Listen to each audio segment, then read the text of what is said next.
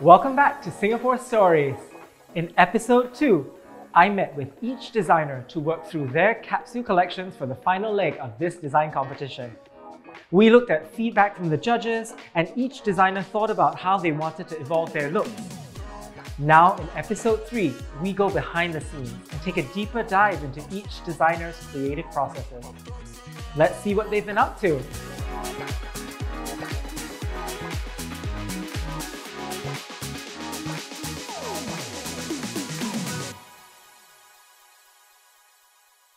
Okay, so for my collection, I have, out of the 6 garments, 3 are completed.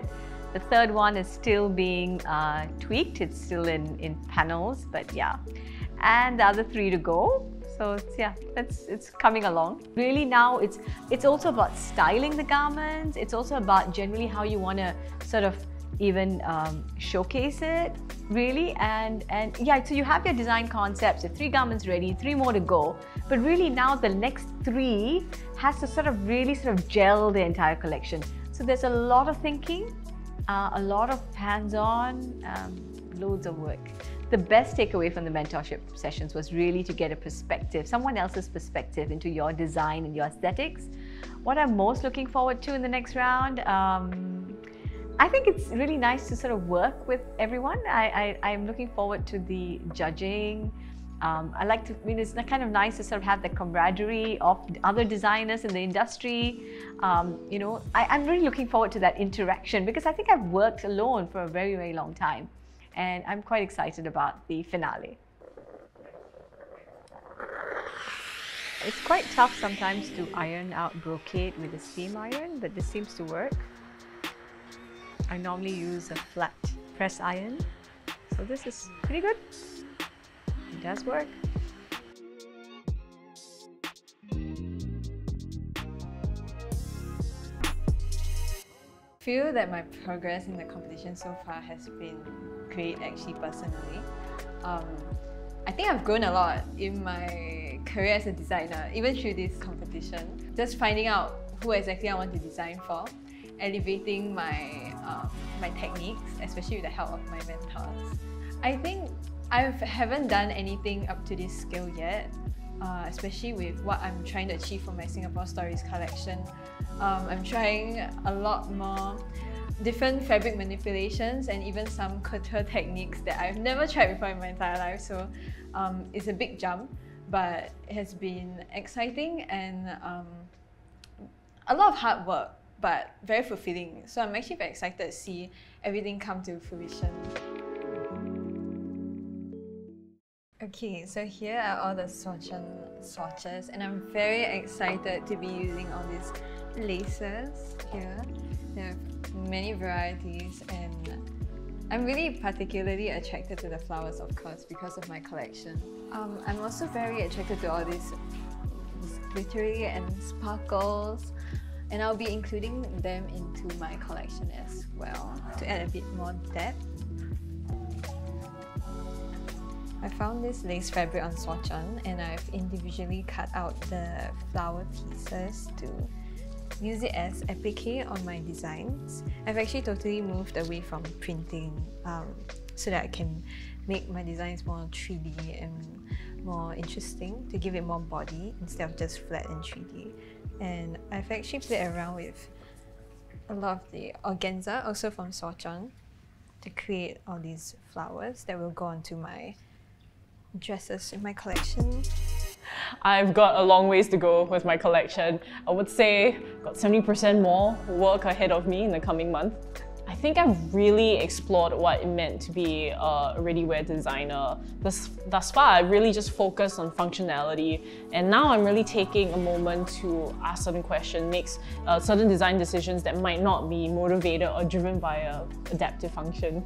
For example, I am looking at water and how it offers a form of freedom, particularly for Ping Siu, whom I'm co-designing with. And we're looking at specific fabrics, shapes and silhouettes that are reminiscent of waves.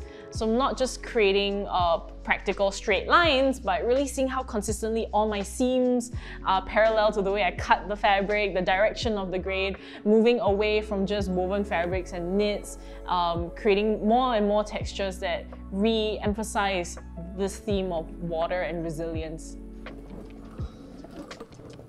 So this dress over here, instead of relying on buckles like we did before, you're able to wear it first over your head before reaching for the other strap and bring it over your head as well.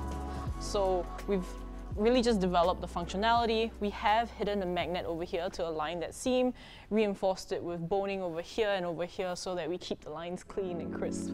With fluidity being such an important theme for the collection, we've really only been using swatch-on as a fabric resource for the past 2 years, and we found this amazing chiffon that's been pleated, reminiscent of waves. We've opted for these 2 colors, and I'm so excited to do that sample over here in this amazing grey blue. Yeah.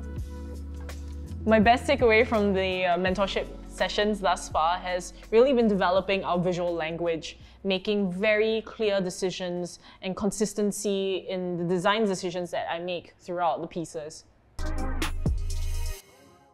How far along am I in my collection?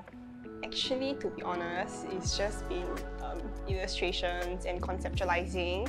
The actual making, not so much. There is still a lot for me to do. Like, basically, I'm only 5% done with my looks.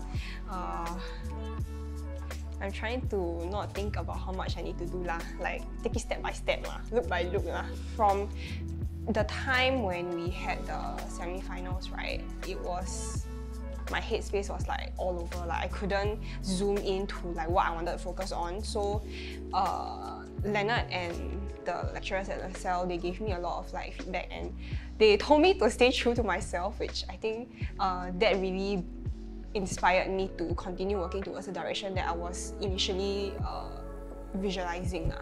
The accessories that I'm planning to use for the collection will be more of like statement pieces. There's gonna be like long dangling earrings, and then like some necklaces maybe, but definitely like heels, super high heels.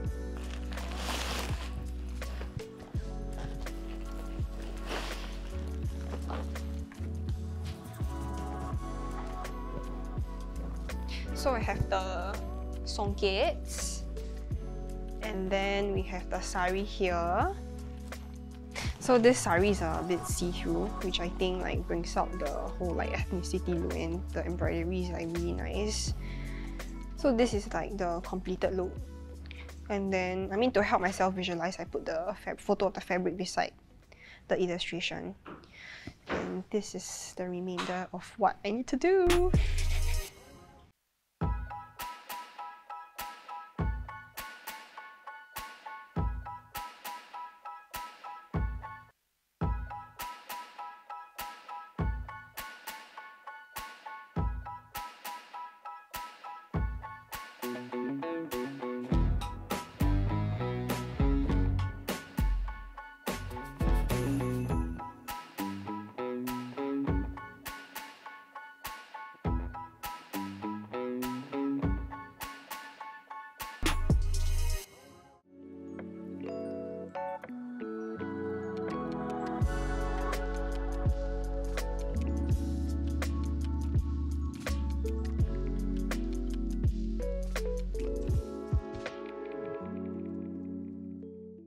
So now you've seen the designers hard at work. You've seen the stresses and the struggles. Who will buckle under the pressure? And who will rise to the challenge, taking one step closer to becoming Singapore's next big designer? Stay tuned to episode 4, where the real judgment awaits.